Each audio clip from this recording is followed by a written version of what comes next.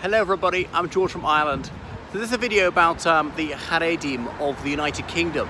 So they are almost exclusively concentrated in London. I'm in an area called Stamford Hill. You can see that mobile home behind me. It says the Lubavitch on wheels.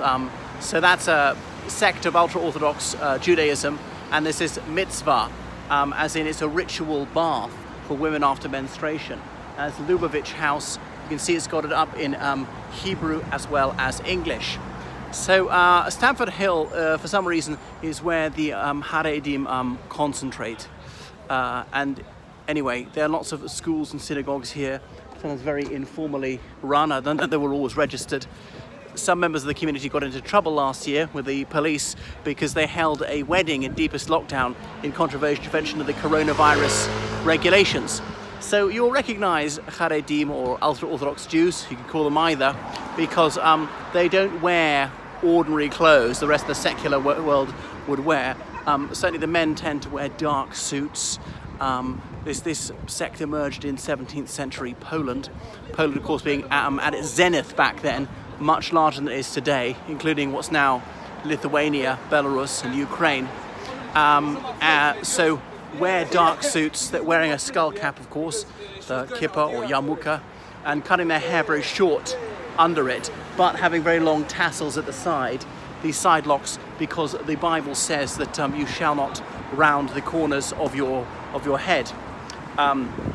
So these people have been in the United Kingdom for generations.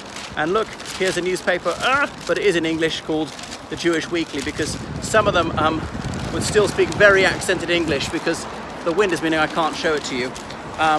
There we have the Jewish Weekly, because they don't interact with the secular world very much, trying to keep mainstream society at arm's length, because they could be corrupted by our sinful influences, led away from the faith, and they only obviously want to think about the faith.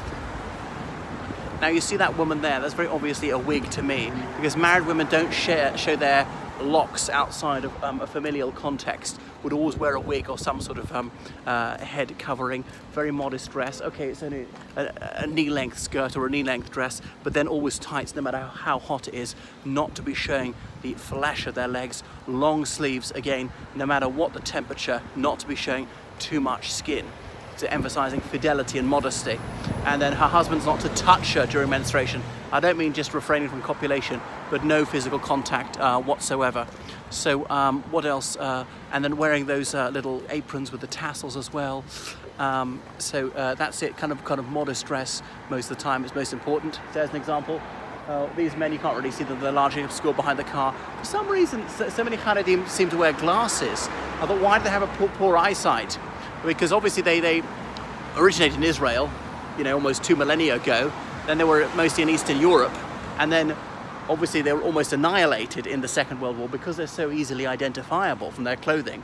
They had the least chance of blending into Gentile society and evading the Holocaust. So that lack of concealment meant they were almost wiped out.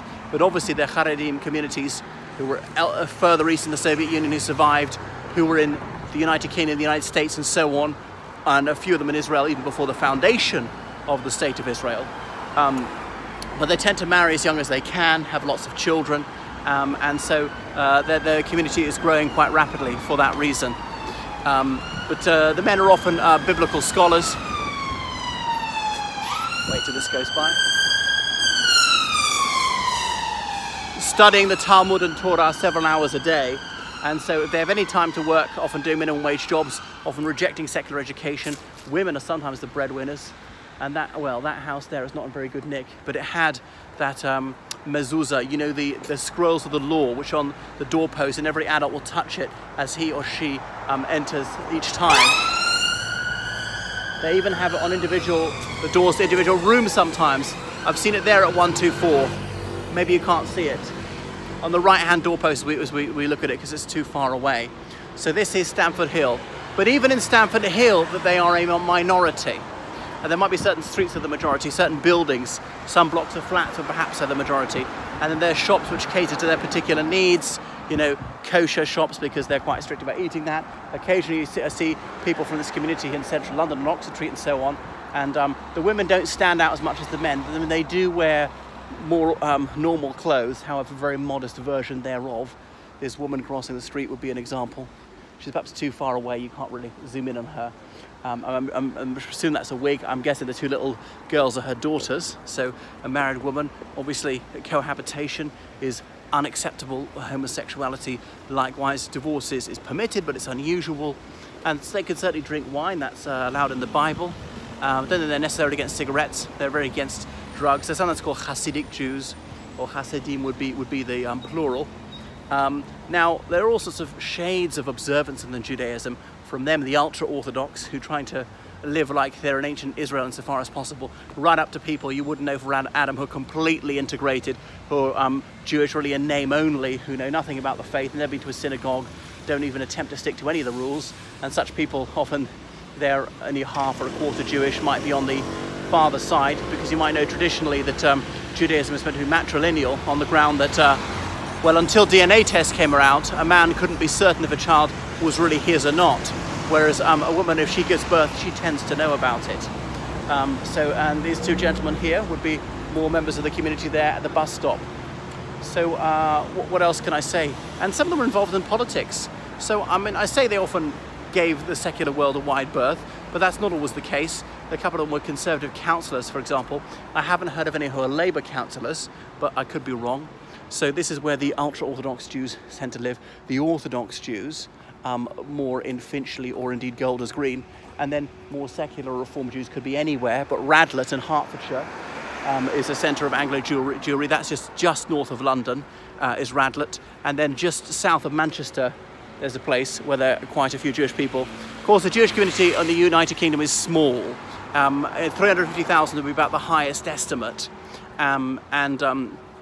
Like 95% of that's in England. There's scarcely any in Northern Ireland, not even 100. Likewise, Wales is pretty small. In Scotland, they're in Glasgow. There's one synagogue in Edinburgh. For some reason, Glasgow much bigger than Edinburgh. I mean, I know Glasgow's thrice the population of Edinburgh, but the Jewish community of Glasgow is about 10 times that of Edinburgh. Then they sort of got critical mass.